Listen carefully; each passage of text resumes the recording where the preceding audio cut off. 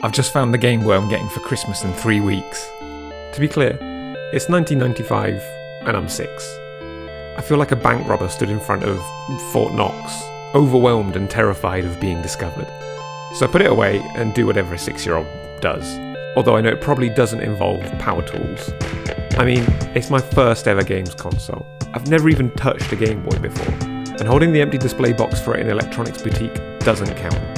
I can't stop thinking about it, and after a couple days, I take another look. Unfortunately, Tetris is shrink wrap, but then I realise the Game Boy isn't. I get the batteries out of a TV remote, and a clock, and I turn it on. An LED lights up, a box slowly descends from the top, and a beep rings out. It's the best beep I've ever heard in my life, and it's just enough to stop me from ripping Tetris completely open.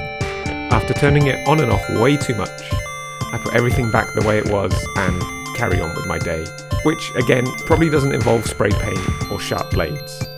But that short, crisp 8-bit digital chord is enough to sustain me as the days pass by, and then, maybe all too quickly, the years as well. What surprises me though, is that it feels just as good now as it did on that Christmas day. So it might be 2023 now, but I think a part of me will always be 6 years old.